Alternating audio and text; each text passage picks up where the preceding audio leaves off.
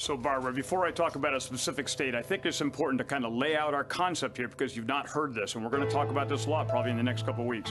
First of all, the Corps of Engineers obviously works for DOD and anything we need to do there, but we also here are actually representing FEMA under direct mission assignments that states send to FEMA and then send back down to me for taskers. This is an unbelievably complicated problem, and there's no way we're going to be able to do this with a complicated solution. We need something super simple. So our concept here is a standard design. This is the approved design. It's already been through HHS, briefed the members of the White House, and through FEMA. What we want to do is we want to go into existing facilities primarily.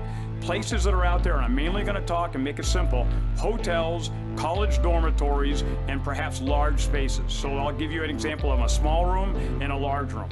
What we need to do is we need to go in there. These hotels are empty.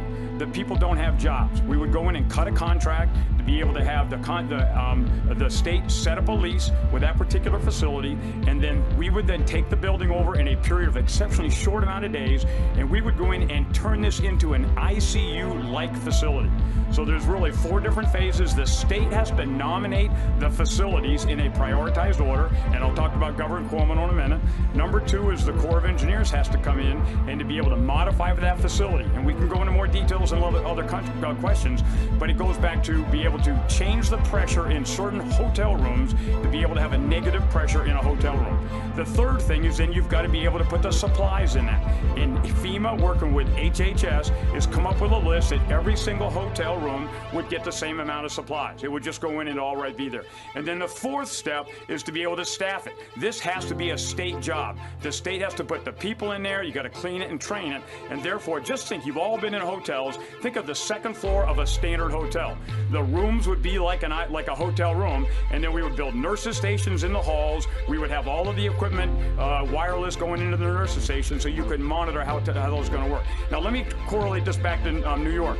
We want to use New York as the standard setter. And when I met with Governor Cuomo, he said right up front, what can I do? And I said, the biggest thing you need to do is start identifying facilities. And he said, how fast do you need them? I said, I need 1 tonight. I need 3 by tomorrow night. So we actually got turned on by the governor. We got money from FEMA to go into buildings on Tuesday night. We did the Javits Center yesterday, and we were into some of the SUNY schools yesterday.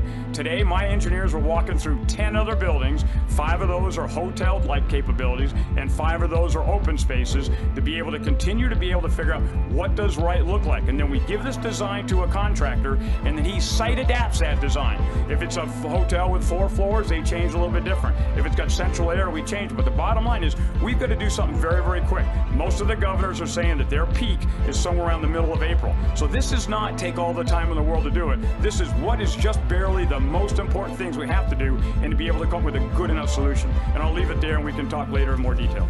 Very briefly, do you have the money you need to do this? Right now, money is not a problem at all. FEMA has given us the capability, and the Secretary talked about the 13 other states. That's why we're there. We're asking those governors tonight, what are your priorities? I'm in 50 states, my guys are. We can go into other states right now and continue to be these same type assessments as we need to.